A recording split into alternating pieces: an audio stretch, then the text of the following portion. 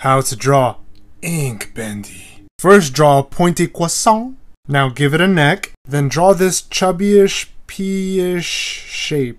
Now start drawing a skinny leg and it's like, doesn't have to be perfect. Then draw a little jacked up foot. Now start drawing the other leg and it could be a little bigger and a little more messed up. Mold it into a Hershey's Kiss.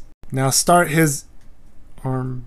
Add a carrot. Then draw a little shoe. Then draw some little decrepit fingers. Then draw this bendy arm. See what I did there? Draw a little moon. Add a balloon. A thumb. And 3 more fingers. Give him a bow tie. Add a meanie weenie. Throw in some piano teeth. Clean it up.